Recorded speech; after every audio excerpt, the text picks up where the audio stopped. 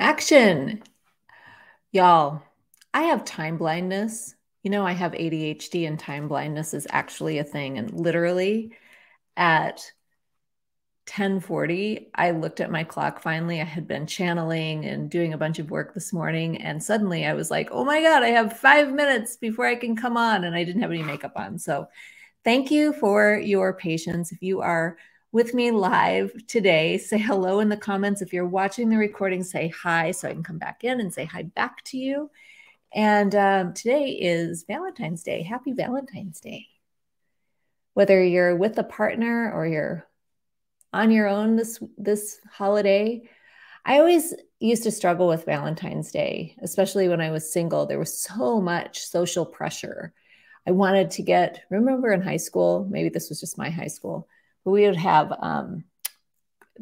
they'd sell carnations for Valentine's Day. And I always wanted to get a carnation. And I was always super nervous about getting a carnation because I had social anxiety too. So it was a push pull with the celebration of Valentine's Day. My mother was always so sweet, and she always got me and my sisters Valentine's gifts so that we never felt alone, even if we didn't have somebody special to celebrate that with. So what I will say today, as we are headed into the middle of Feb, can you believe it, is that a couple of things. One, this is our energy report for the week. I focus a little bit on Valentine's Day, kind of just for fun to do, because I know that sometimes it's a good thing, sometimes it's a hard thing to go through. And I've certainly had both in my life. I remember before I met my husband, I was actually still living in Kansas at the time. I had broken up with a man who I'd been with when I was in grad school.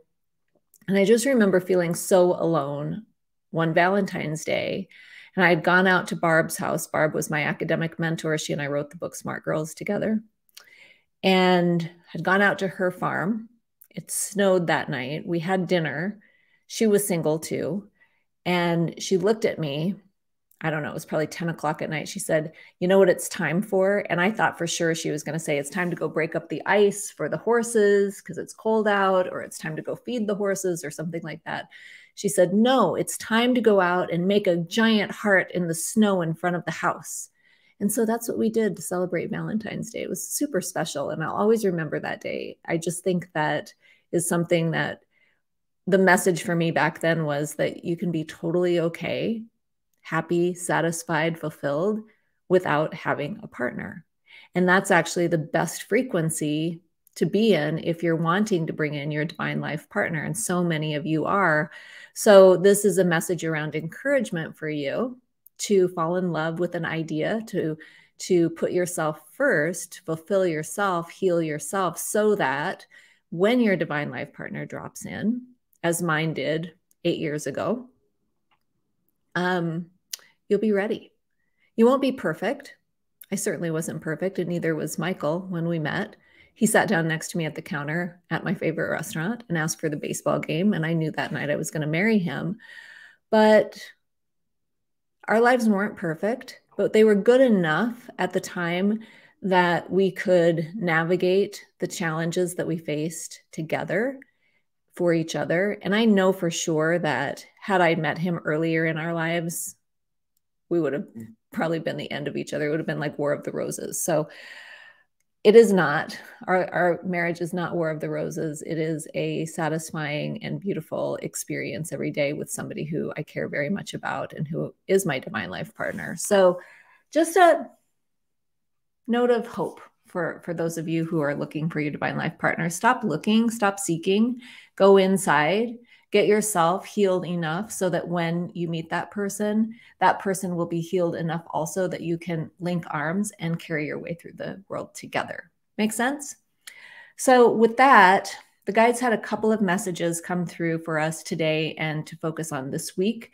One is that you are the channel for all you desire.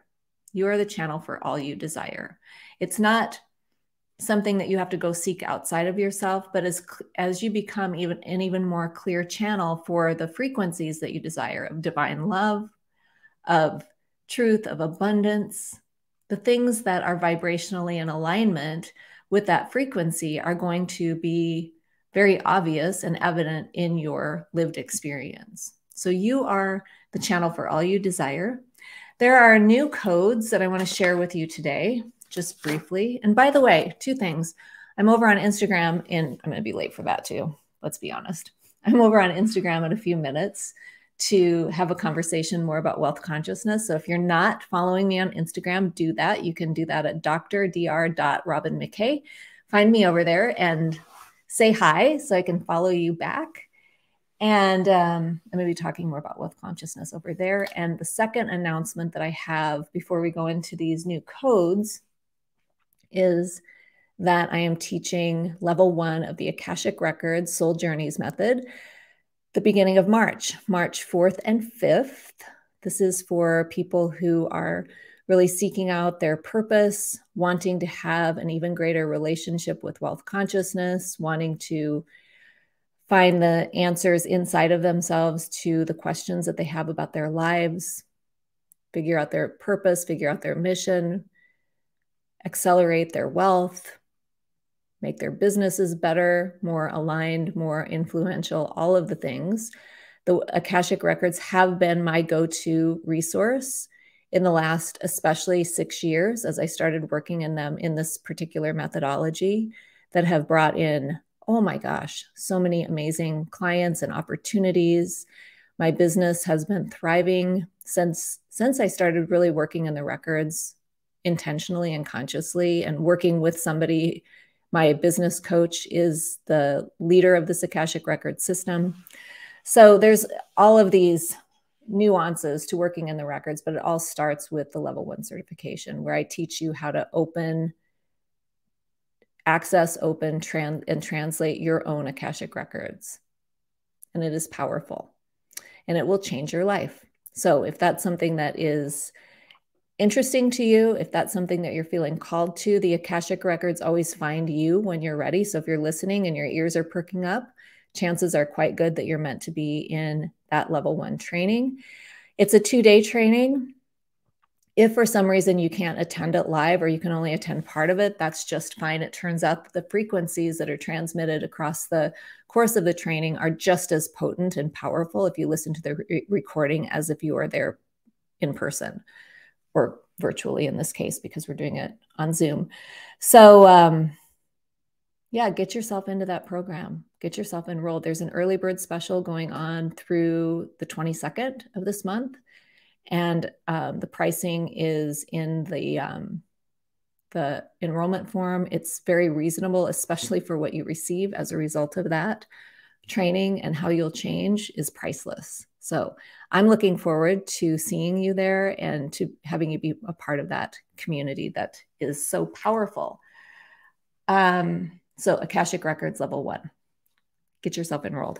All right. Here are the 2 frequencies that the guides wanted me to send over to you today to support you during this week. One is the frequency of divine love, which of course it's Valentine's Day, so why wouldn't they want me to send over divine love to you?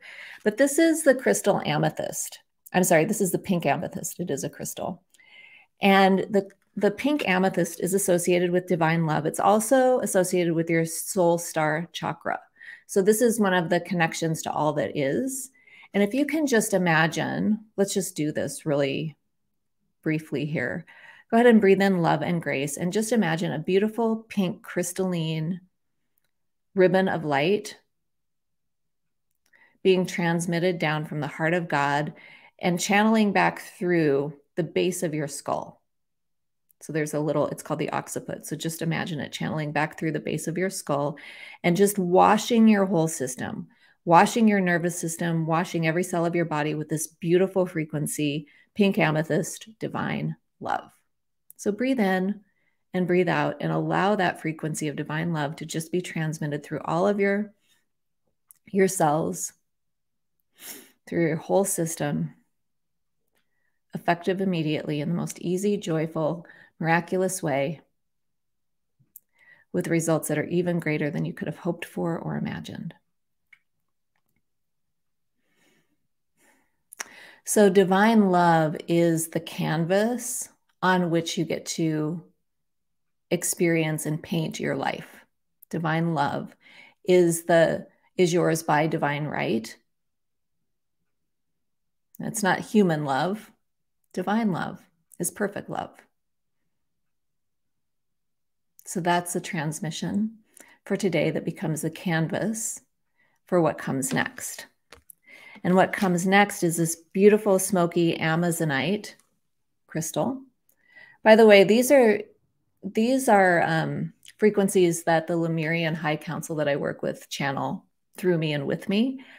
So these are the ones that they're wanting to bring forward today. So smoky Amazonite is associated with the frequency of abundance. When I talk about my new private program called Becoming the Channel, one of the things that I say about it is that you're learning how to channel wealth consciousness. And wealth consciousness is your capacity to attract, receive, and hold financial abundance. So this frequency of smoky Amazonite, again, is associated with the frequency or the experience of abundance. So again, that is being just as a beautiful cord of smoky Amazonite light. So there's some dark spots to it. There's some white to it. There's some turquoise or green to it. That's all coming in through the base of your skull if you choose to receive it. And again, washing and infusing through your whole system, effective immediately, in the most easy, joyful, miraculous way with results that are even greater than you could have hoped for or imagined. So these are the frequencies, divine love and abundance, on which you can ride this week. You can shift your perspective into divine love and abundance.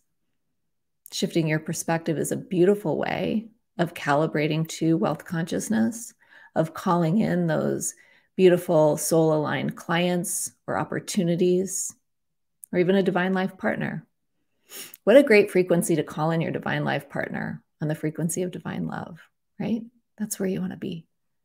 Okay, so last thing, if you don't think that the Akashic records are quite right for you yet, but you're still feeling called to work with me, to be in my inner space, I want you to book a call with me. And you can do that by going to drrobynmckay.com/call, and you book a private session with me to chat about the best fit for you in working with me throughout this year.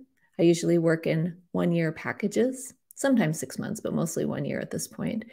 So if that's something that makes more sense for you than doing the Akashic records or any kind of wealth consciousness stuff, reach out to me there and we'll have a private conversation about the best fit for you. All right. In the meantime, happy Valentine's Day. Wishing you divine love and abundance to track with you throughout this week. And it would really be helpful to me if you would leave a comment. Let me know what your top takeaway was.